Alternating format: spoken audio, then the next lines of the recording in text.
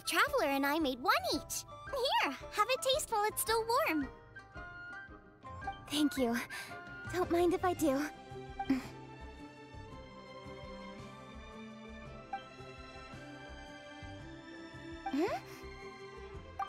What is it? What does that face mean? This flavor... I've tasted it before. Apologies. Xiangling, Traveler, thank you both. This is everything I had hoped it would be. It tastes wonderful and... quite amazingly, somehow it took me right back to my childhood, when my grandfather was still around. Really? That's awesome! I didn't have a chance to fully explain before. In fact, when Master had filled in the missing parts of the recipe for me, I realized that I already knew how to make this dish.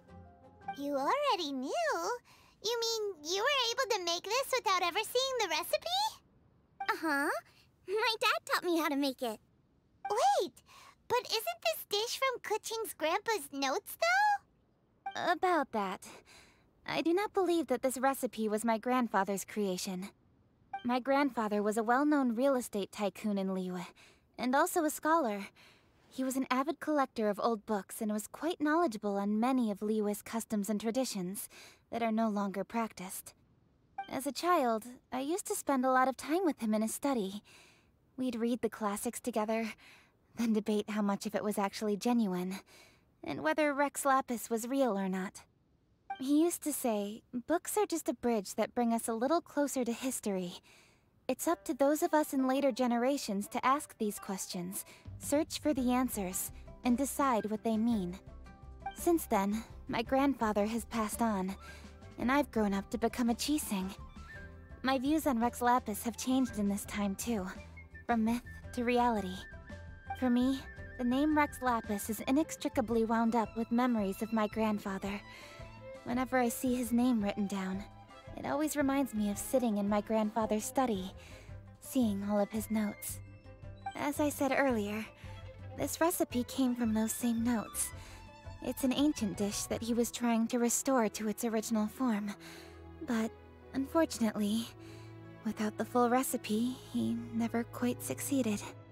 Still, each time he tried cooking it, he'd always get me to have a taste while it was still warm.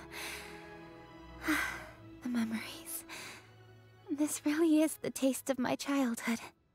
Ancient dish? Are cornbread buns really that old? Well, at least in my family it is. My dad learned how to make it from his dad, and supposedly it's been passed down that way for generations. We call them chili minced cornbread buns. They're a traditional folk food snack, easy to pack up and take with you on the road. So they're the perfect thing to eat on the go. La la la. Seeing Guoba just reminded me of something. I actually made this dish on the day I first met Guoba. How did you first meet? It was in a cave in the mountains. I ducked inside to get out of the rain and saw an offering table in there, so I put the cornbread buns I brought with me on it. Then I ended up falling asleep, and when I woke up, I found out that Guoba had eaten every last one. Guoba followed me around ever since. We're practically family now.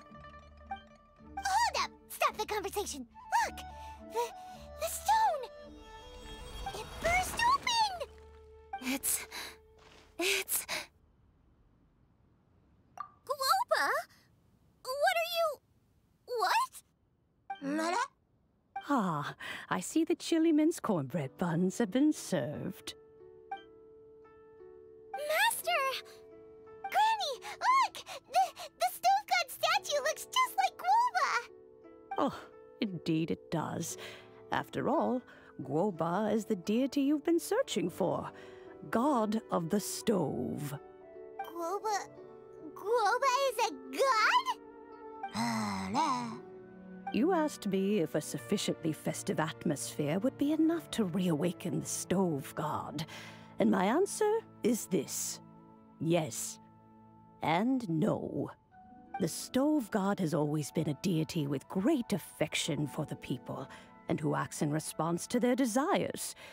To him, The heart's passions and the heart's desires are not the same thing. Passion can be a technique, a skill, something derived from experience. But desires, they are deeper, more innate. They are the heart's strength in its purest form. Masterful chefs is wonderfully exciting, but it is more an exercise of passion than of desire. And passion alone will not suffice to reawaken the stove god from his deep slumber. But just now, when Kuching ate this dish he had longed for, a deeply held desire was fulfilled. As well as receiving an answer to a question, she also gained something much more precious.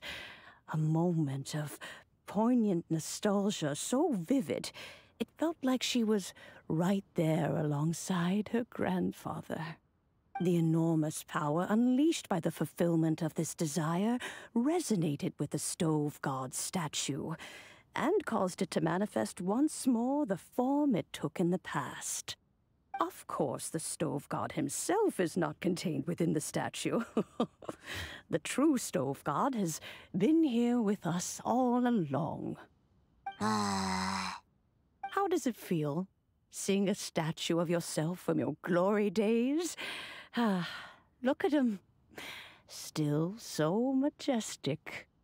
Glory days? Wait, what happened? Did Groba used to be different from now? Oh, yes. Back in his day, your Guoba was once the patron god of the soil. But all the wisdom and power he had then, he has since surrendered to the soil itself. A god surrendering their power to the soil. I have heard this turn of phrase before, but what does it mean? The kinds of trials and tribulations that a land can face are far more than you could imagine. Droughts, floods, torrential rain, hurricanes, earthquakes, tsunamis, fires, and plagues. The threat of disaster will never fully disappear from Liyue. Even woes that have never been faced before in history will come to pass in the future. Such things affect you mortals far more than we Adepti, with our immortal forms. He once walked with you over the barren plains until you arrived at last at the harbor. He joined you in building your dwellings and lighting the stoves. It was his hand that lit the very first street lamp of Liyue and brought the aroma of cooked food into every household in the land. You mortals no longer remember him, but back in the age when you did, he was the closest of all the Adepti to the common folk.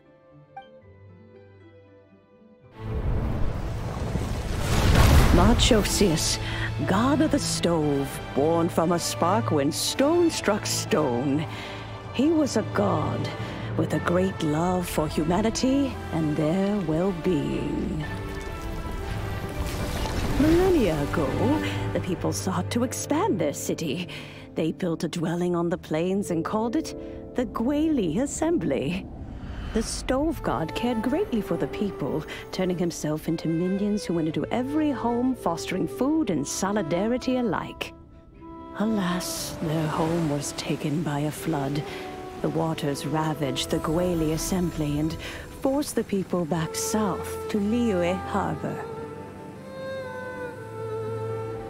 Though the distance was not far, the journey was plagued by a terrible storm. For a dozen days, the Adepti stayed by their side. During this time, the stove god cooked an ancient delicacy, flatbread with a meat sauce to stave off the cold and damp, fit for those on the move. Centuries later, disaster and plague arose once more. The stove god would appear no longer, for he placed all of his power into the land itself to quell the calamities. His power expended, and his wits greatly reduced. Thus his body decreased in size. By the time he parted ways with us, he wasn't even the height of a human. He told Rex Lapis and I of the dishes that bring joy and of the secrets of the flame, then went into the mountains and entered into a long slumber.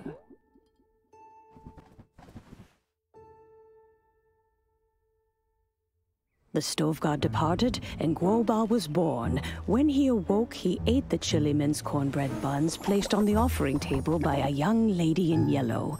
Though he did not remember the past, he was profoundly moved and decided to follow this young lady thereafter. The stove god had quietly disappeared, but the vendors rose early to hawk their wares. People went out to buy goods, lit their stoves, and cooked food, just as they had done every day for as long as they could remember. In Liyue, things have always been this way.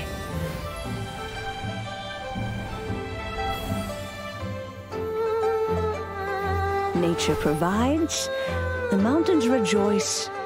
We are blessed by heaven's good grace. Years have gone by. The world has transformed, but our way of life survives.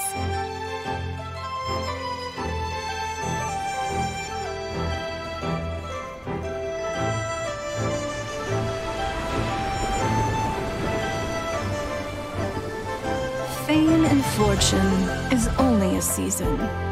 It is the moment that we should embrace.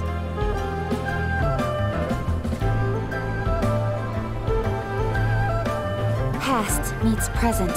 Heritage becomes legacy. Long into the future may we thrive.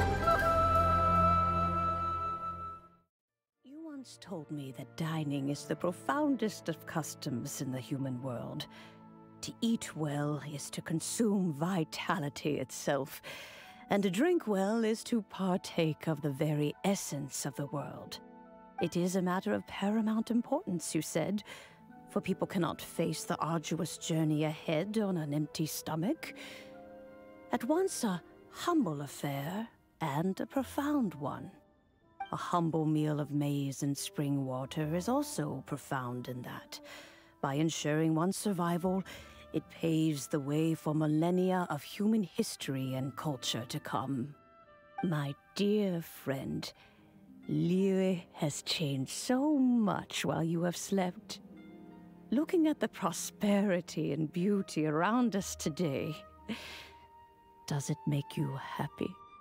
Guoba, this is kind of a huge deal. Why didn't you say anything? He is not who he once was. Even the power of speech evades him now. There is no way he could have told you. Oh. Guoba, but...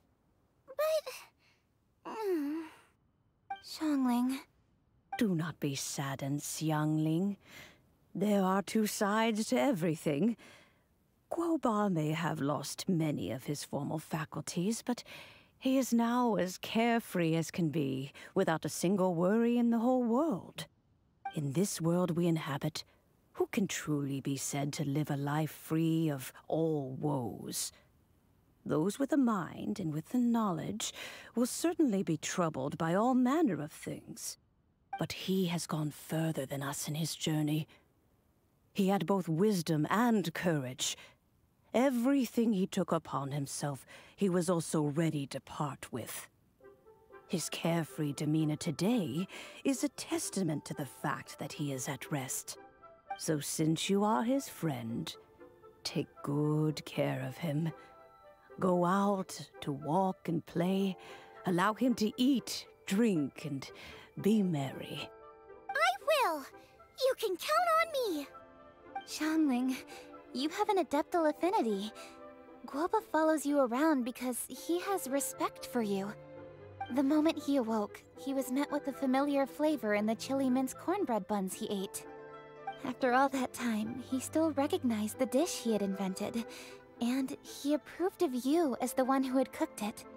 That's right. The taste of one's home cuisine always brings back memories of home. Though he remembered nothing, eating the food you had cooked gave him a feeling of familiarity. That is why he stuck by you. You may be the first person in history to give the stove god the experience of being a satisfied customer. That makes you quite a remarkable chef. If that's true, I couldn't be happier. Because putting a smile on customers' faces is what we chefs are called to do. Well then, it's getting late and I still have things to do. Time for me to say goodbye.